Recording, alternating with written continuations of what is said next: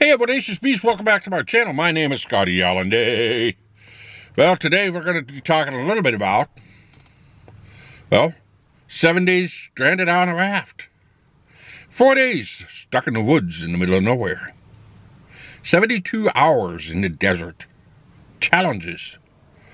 But are creators damaging the environment? What are they doing to reduce their environmental footprint from these outdoor challenges? And are they following the outdoor code? Now, the outdoor code is established by the Boy Scouts, but I firmly believe that it should be followed by just about any outdoorsman. And the outdoor code goes as following. As an outdoorsman, or outdoorswoman, I will do my best to be clean in my outdoor matters, to be careful with fire, be considerate in the outdoors, and be conservation-minded. Now, that is a very solid code to be able to follow when you're doing any kind of a challenge.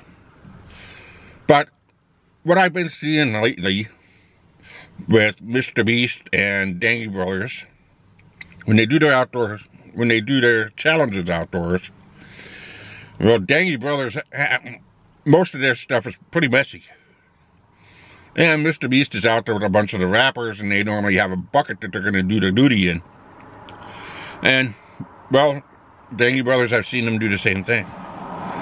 So you have a restroom bucket that's sitting in the middle of nowhere, and during the day when they're bored and walking around and doing whatever, challenges or whatever they may be doing, how many times has those buckets been knocked over?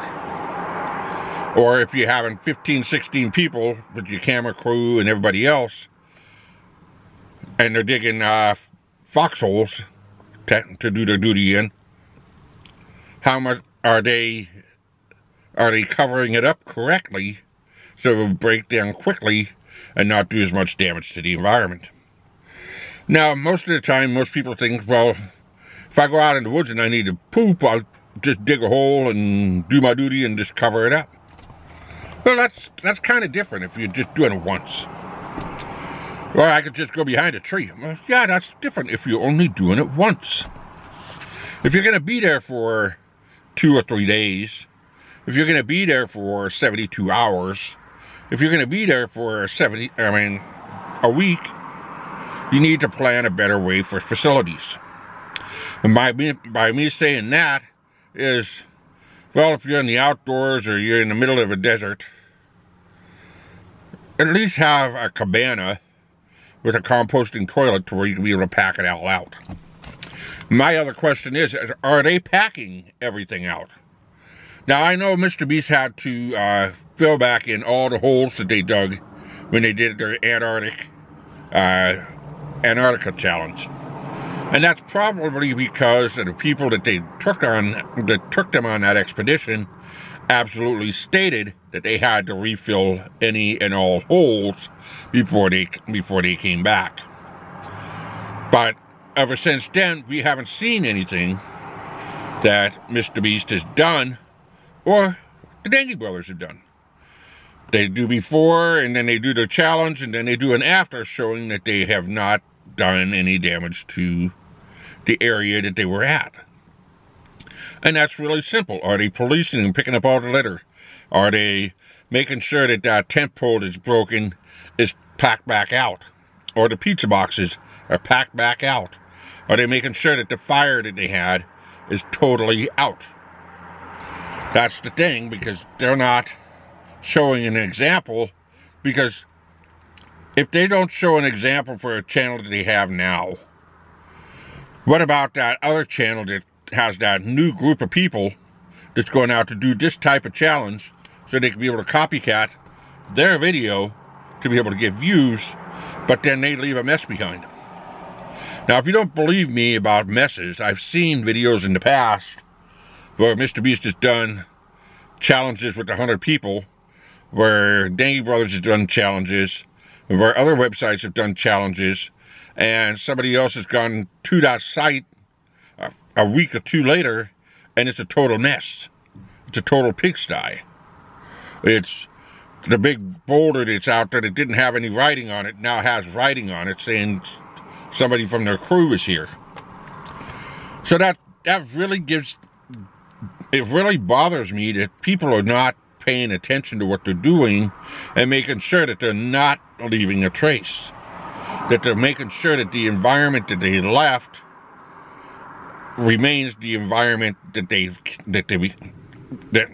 the environment is clean or cleaner than what they came inside. And which brings me to the next video, and I'm going to do another video on this particular challenge, or on these survival challenges in general. And now they did a stranded on a raft, or building a houseboat on a raft, and every day or every hour they get supplies, and they can be able to build stuff, and they can be able to, you know, they can be able to build stuff and improve their way of living and that sort of thing. And both of these two videos, one on Dangy Brothers and one on Mr. Beast, both had a bucket that they used to use the facilities. And I think in Mr. Beast's video, somebody had kicked the bucket. That doesn't sound right. But somebody, it was either Dangy Brothers or it was Mr. Beast. There was another video that somebody actually kicked the bucket into the water and dumped the contents into the water. So now you're dumping raw sewage into the water. This is something that a lot of towns are trying to prevent from happening, is raw sewage being dumped into their reservoirs. And most of the lakes that all these people are doing these challenges on are reservoirs. Now, knowing what I've seen, when they're bringing in like 8x8 rafts, why can't they have one raft that they could bring in that has an outhouse bolted onto the raft? A porta potty bolted onto the raft. Everybody goes in, they do their duty. 3 days later, they unbolt it. The boat takes it back to shore. The outhouse guys take care and pump it all out and clean it all up, and then they ship it back out and they put it back with the raft challenge again. That's much more sanitary and it protects the environment much better than using a bucket that they have a chance to ruin the environment. My other question is when they're doing these challenges, are they making sure that there's no you know, screws and nails and that sort of thing being dropped into the water? Are they making sure that their trash is being kept on the raft and not in the water? Now, Mr. Beast was on one that had, it was a pretty bad rainstorm. And so how much of the candy wrappers from his Feastables have blown off into the water? That's my question. How much of the gear that they had blew off into the water? Dangy Brothers had just a cold night. I don't think they had any kind of a storm. And there was another one that did have another storm. And they had their people trying to clean up all the stuff that was blown off of their boat. So how much of that stuff has gone down to the bottom of the lake? And that turns around and damages their environmental footprint. So how careful are these YouTube creators when they're making these videos and trying to reduce their environmental footprint while creating a viral video? Now, Mr. Beast just did a video with blowing up with all kinds of dynamite, and that was a fun video. But that's what spurred me to start talking about, are they doing enough to clean up afterwards? Are they doing enough to reduce their environmental footprint from having fun with explosives? Are they doing enough to make sure that everything is cleaned up? Everything, that there's nothing left? Well, we don't know. It'd be a nice way just to put it at the end of the video that they've shot and before and after, or before and in the middle and all done, just a little bit after that, and it shows their environmental footprint, that they care about the area that they went and they did their challenges. Now, I think it's great, but some people are going to think it's dumb. But you know what? I don't want to be the one that's going to go hike in the woods when somebody's had 15 people at a campsite, and it's a mess.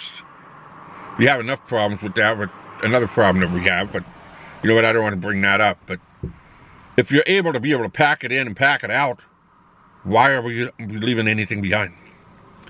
So that's my question, that's my concern today. I just figured I'd get it off my chest, bring it out into the open. I hope you guys enjoyed the video. Let me know what you guys think about this in the comment section below.